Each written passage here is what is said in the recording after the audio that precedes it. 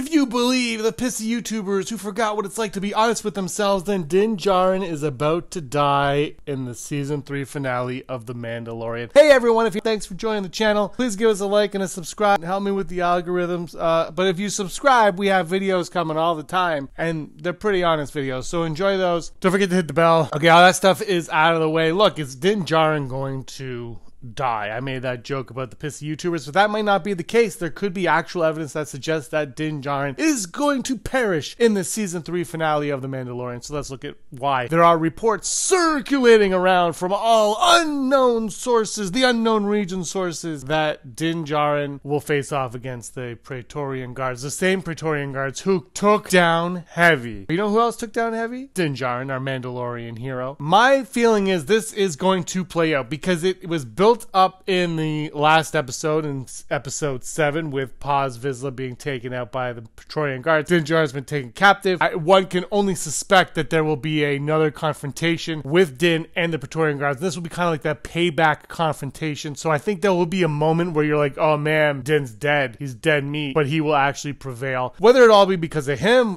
maybe Bo-Katan, maybe the armorer, maybe somebody, Boba Fett's not going to be in it. Somebody comes in and saves the day. That could be the case, but I think he will succeed in this battle with the Praetorian guards. Brendan Wayne did say he gets some kind of cool new weapon. Hopefully he just kills a Praetorian guard, and then next season, imagine Din with a Praetorian guard weapon in the following season. That would kick so much ass. The other thing I gotta say is I really feel like this season is gonna wrap up, not wrap up, I shouldn't say wrap up, but this is gonna be a happy episode, a happy, pleasant ending. There will be some darkness looming around. It won't be 100%, you know, yay, it won't be Return of the Jedi necessarily, but it'll be closer to Return of the Jedi than Empire Strikes Back, because we just had our Empire Strikes Back, and I also believe, like, the Ahsoka series is going to be our Empire Strikes Back as well. We're going to build into Ahsoka, and Ahsoka is going to end on a dark, dismal note, because we heard Lars Mikkelsen say, you won't know Thrawn's plan until the very end of that season, and if that's the case, then you know you're in some deep doo-doo when we get there. So I believe this season, to get to that, to earn that, this season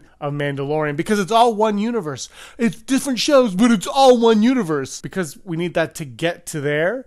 We're going to have a smile on our face. Again, there'll be some sad stuff, but we'll have a smile on our face for the most part, and then we'll get to it. So Din, I don't think he's going to die. I don't know if he's necessarily going to be the hero of it all, but I think he will succeed against those Praetorian guards. He will live to see another day. He might not be reunited with the Mandos. He might not be reunited with the other Mandalorians, but he will live to see another day. Mandalorian Season 4. Don't know when it's coming. Book of Boba Fett Season 2 on its way. What? Store video soon. Thanks everybody for watching. Give us a like and a subscribe. But until next time, may you be the master of your own universe.